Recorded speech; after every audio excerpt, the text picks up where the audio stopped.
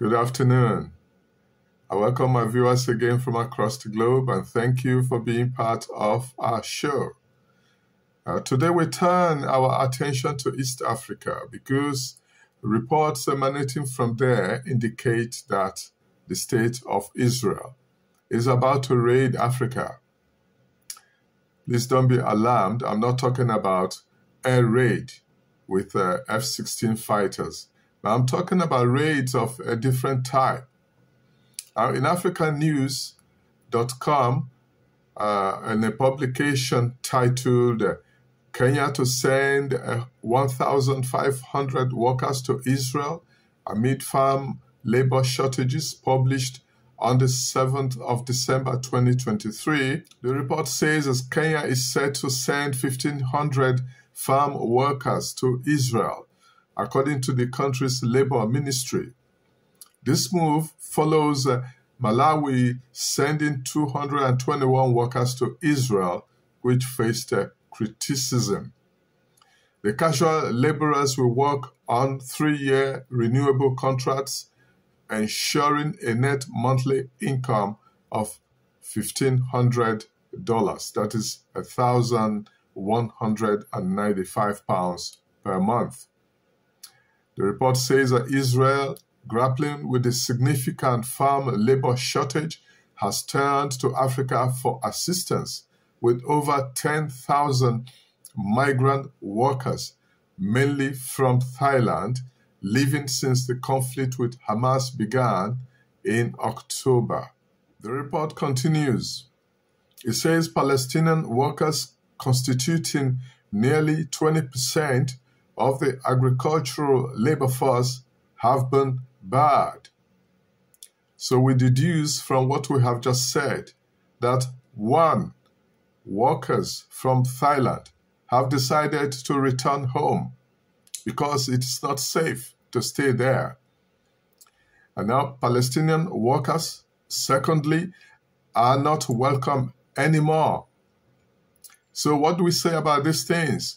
Because it looks like a self-inflicted wound.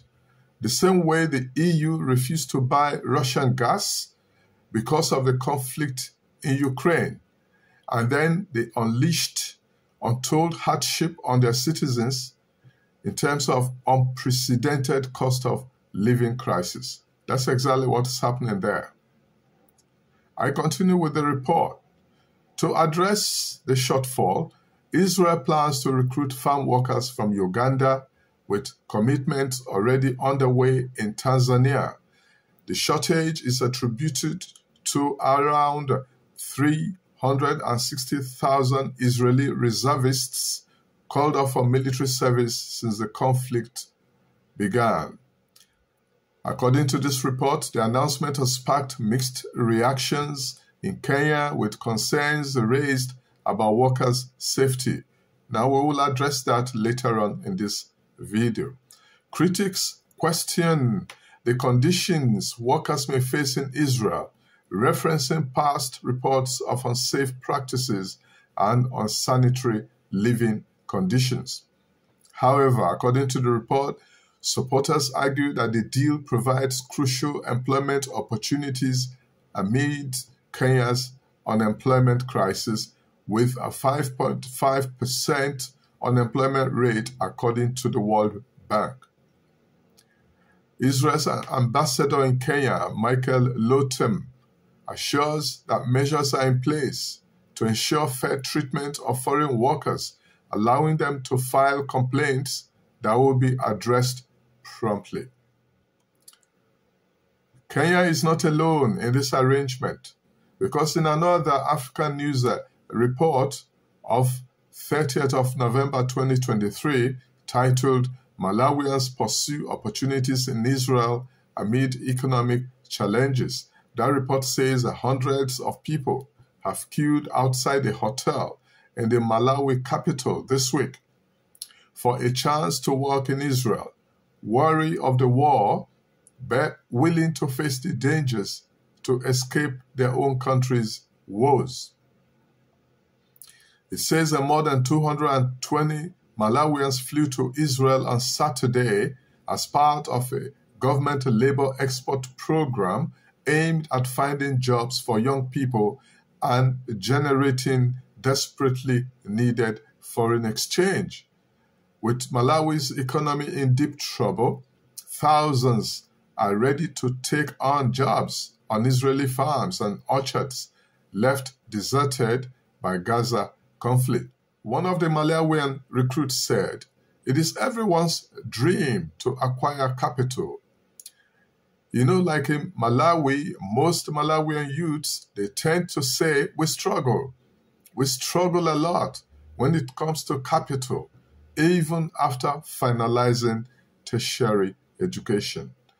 Now, that issue is not peculiar to Malawi. It is something that happens all over Africa. But this youth continues. He says, "So if I am to be successful during this event of going to Israel, I will gain a lot of experience and possibly open my farm."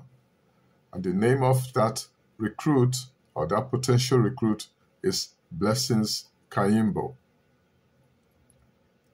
So Malawi, Kenya, Uganda, Tanzania, these are the African countries that are sending away their people to a war zone. I am certain too that other African nations will soon join the queue. The Israeli ambassador told the Nation newspaper, according to this report, that the deal was a win-win situation for the two countries. So Malawians will earn good money and knowledge, while Israel will fill, I would say, its labor gap. So the ambassador said it's a win-win situation because one, the state of Israel will address or will use that opportunity to address labor shortages in the agricultural sector. Two, it will keep Israeli agriculture afloat. Three, it will boost productivity. So productivity levels will not be affected at all. Now, on the other hand, part of the advantages is that it will generate employment for African youths from these countries that have entered into this agreement with the state of Israel. Secondly, it will lead to transfer of technical and agricultural skills to these African workers, and they can utilize these skills upon their return home. Thirdly, it will help their families and the home government in terms of remittances of foreign exchange. And somehow, this will ease partially the foreign exchange burden of the Malawian government. It will also help to ease the burden, the poverty burden on individual families. Now, but despite these advantages on this channel, we question the wisdom in sending away young Africans to work in a conflict zone. Now, whereas workers from Thailand, they have all decided to go home. We do not know yet whether it is their government that decided to pull them out or whether these workers are the ones who decided on their own accord to go home. So whereas workers from Thailand have quit, African governments have chosen the path of desperation in sending their people to a war zone. This is sad and very shameful indeed, because it does show the kind of value, the kind of low value that is placed on the lives of our people. It does not consider the fact that the conflict may draw on and on. Nobody knows how complex it could become. Nobody knows how long it could be. This conflict may take a different complexion, and these African workers may find themselves trapped in the state of Israel. It does not consider the fact that these African workers may face racial issues in that land. Now, when the conflict in Ukraine broke out, it took a while for African students in that country to be evacuated. It took a while. And our contention here is that if this deal with the state of Israel was indeed a good deal, why the secrecy that was attached to it? And why has no one considered the potential risks, I would say the substantial risks attached to this move?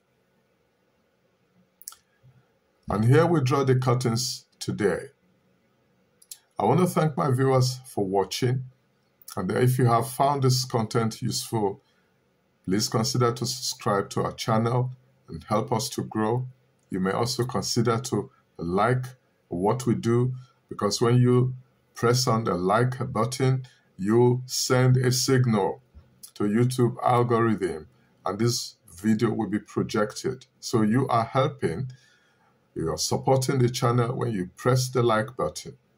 You may also consider to share so that many more people will become aware of the existence of this channel.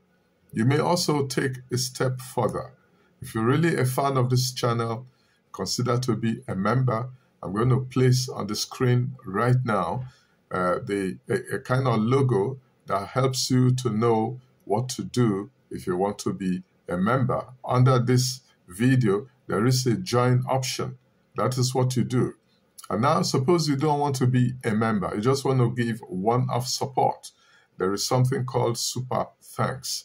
And I'm also placing the logo on the screen to enable you understand what Super Thanks is all about. But it's a one-off support for the purpose of helping this channel to grow. So I thank you for watching and see you soon. Bye.